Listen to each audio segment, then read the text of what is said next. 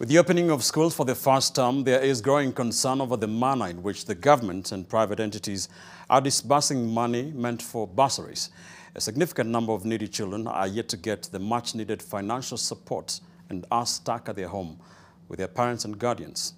NTV's Lois Wangoi now reports on the plight of learners who have missed bursary funding.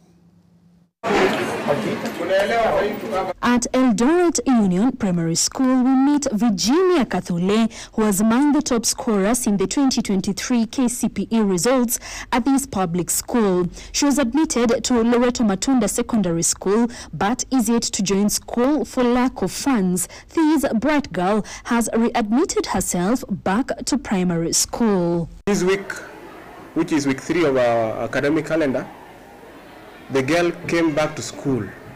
We thought she was just coming for clearance purposes, only to establish that the girl wanted to repeat grade 8. Baada ya kujaribu kujua, baadaye ikajulikana kwamba kumbe mtoto huyu ni total orphan.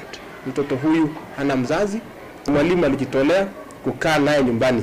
Virginia Kathule is an orphan, and so her teachers were quick to apply for bursaries for her from both government and private sector.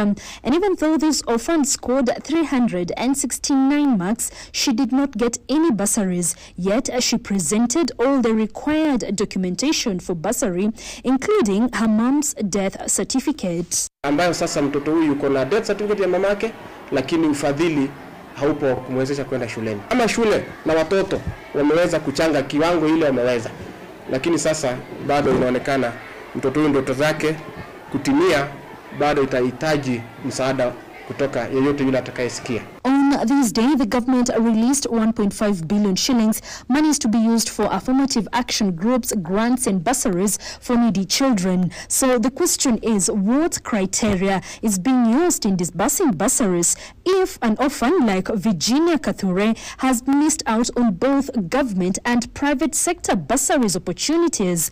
Na ningependa wahisani wajitokeze ili wanisaidie kwa sababu karo imekuwa vigumu kupata, na kama mlivyosikia nilikuwa naishi na mwalimu kwa sababu ya changamoto ya nyumbani.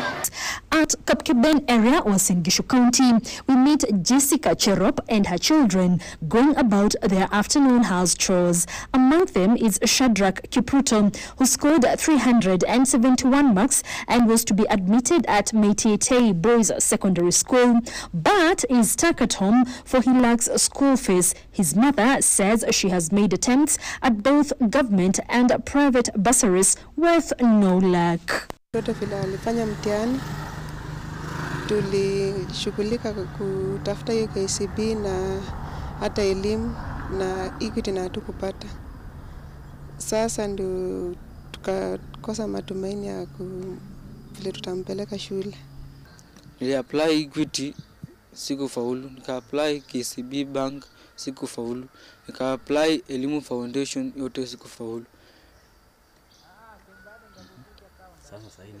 In a press statement by the Ministry of Gender, Culture, Arts and Heritage, the government noted that part of the 1.5 billion shillings for affirmative action would cover school bursaries for learners from needy and vulnerable households as per the mandate of the National Affirmative Action Fund.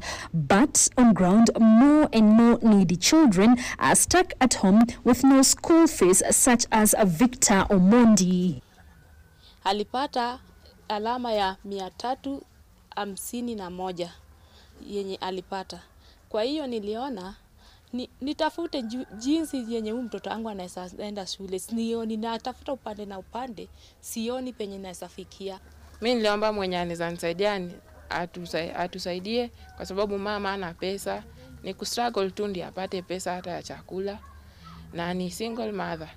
Could corruption have crept its way to the merits of qualifying for bursaries, whether government or from private players, consequently knocking out the genuinely needy students who worked hard in school, achieved impressive grades amidst all the challenges they suffered? Lois Wangoi, NTV.